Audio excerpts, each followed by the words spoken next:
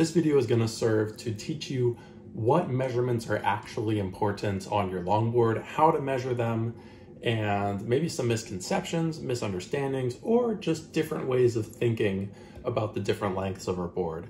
You know, a lot of us don't have the luxury of going in person, standing on boards, buying a deck that you've touched and felt. A lot of us have to purchase blind. A lot of us don't have vibrant crews of downhill skateboarders where you can go try a ton of gear before you go buy it yourself. So hopefully this video helps give you a better idea of just the spatial awareness of these different measurements. So one of the first misunderstandings that I want to dispel is that the length of the board is important. I think that's a misconception.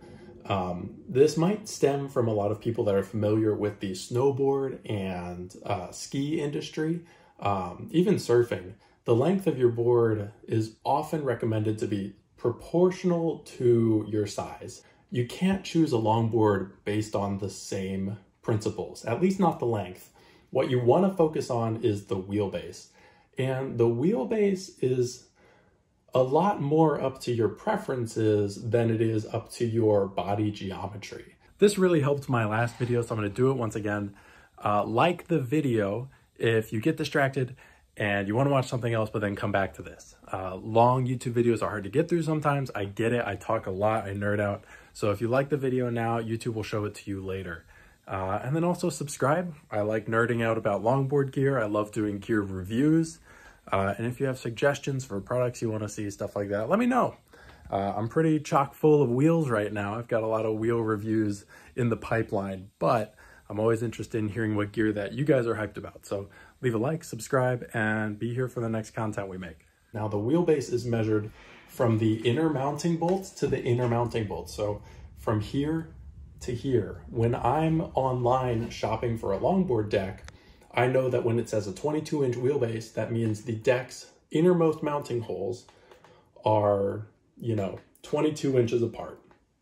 That's important because that dictates how far away my trucks are from one another, and that changes the turning radius of the board. Now, something really interesting is that the wheelbase of your deck does not mean that your trucks are going to have the same true wheelbase. So what do I mean by true wheelbase? True wheelbase is the actual measurement from your axle to your axle. And that measurement is almost always going to be longer than the wheelbase listed on your deck.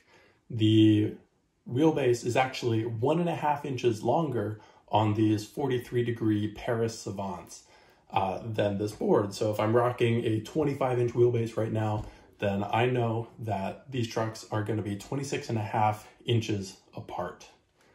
Now, not all trucks have the same true wheelbase offset. The way to measure that would be measuring your axle to axle distance and then subtracting the wheelbase you're using on your deck, so that inner bolt measurement. On this board with the downhill Sibens, these trucks add a lot to your true wheelbase, whereas the Paris just added 1.5 inches. These add 2.5 inches and potentially even more based on the way that you utilize the mounting holes. Lots of trucks have multiple mounting holes. This has 8 mounting holes, and what that lets you do is mount your truck in incrementally different positions on the board. So even if my deck doesn't have multiple mounting holes, I can still fine-tune my wheelbase based on where I'm putting the trucks.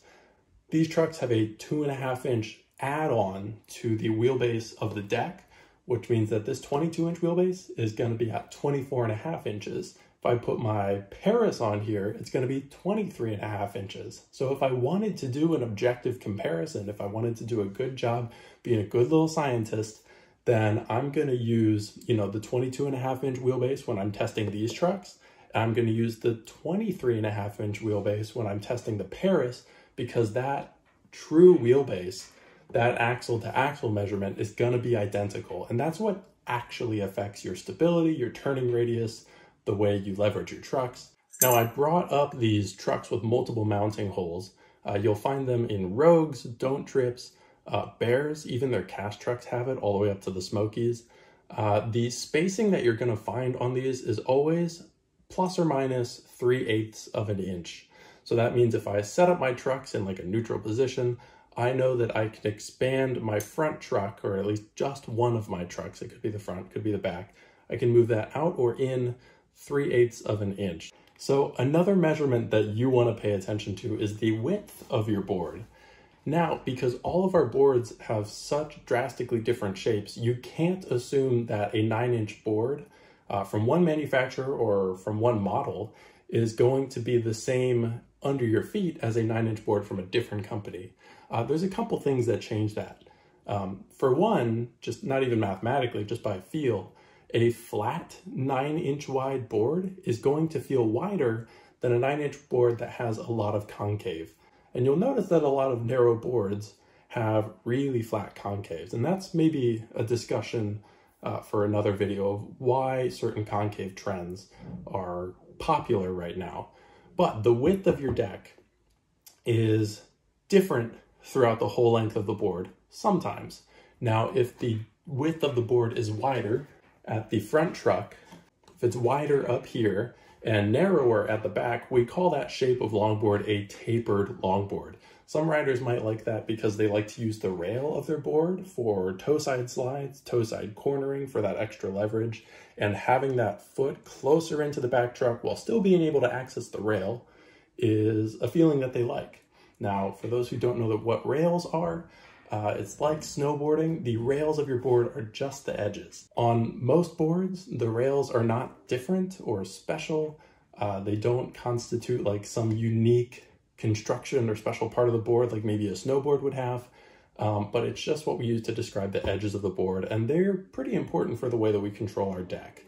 On this board, the board looks to be an even 9 inches all the way through. When the manufacturer puts the specs on their boards and, you know, distributes those to skate shops, they say that this board is 9 inches.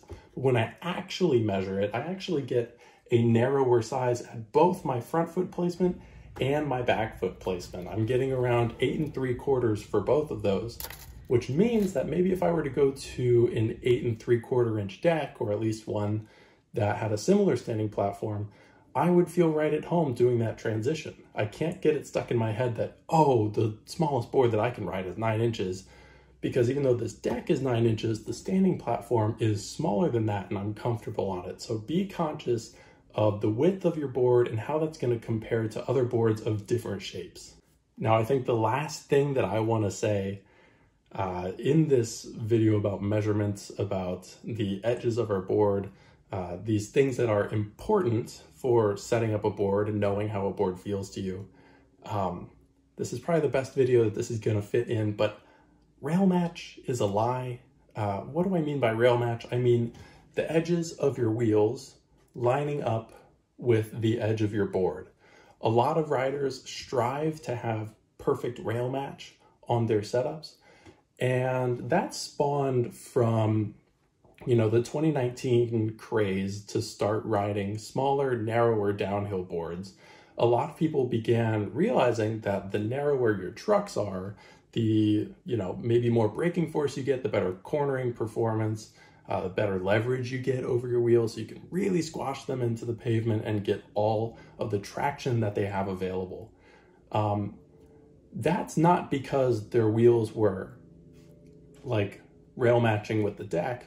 They came to that conclusion just because that's a property of narrower trucks. Somewhere along the way, people got it in their mind that having perfect rail match means that your board is going to perform perfectly. It really doesn't matter as much as people think it does, and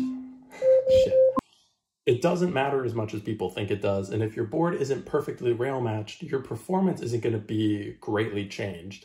I intentionally don't rail match on some of my setups because I like the way that board slides and carves and corners when the wheels actually poke out farther or when the wheels are further under the board. So don't be so worried about rail matching on your setups, making those lips of the wheels align with the edge of the board. It's worth experimenting with both feelings of the wheels being under it and outside of it. So that's all for this video about different measurements on your board, how they add up, and what's important. Remember, your true wheelbase is different than the wheelbase of the deck. The length of your board doesn't matter, and the width of your board, that maximum widest point, might be different than where you actually stand. So I hope you take those with you. You can make more educated decisions about buying decks, especially blindly online. And if you have any more questions or need refreshers on terminology, something I said that I took for granted its definition, but maybe you don't know its definition, let me know in the comments. I respond pretty quickly, and hopefully your question is going to answer somebody else's, even if it's tangentially related. I appreciate you all so very much, and I hope you have a great day.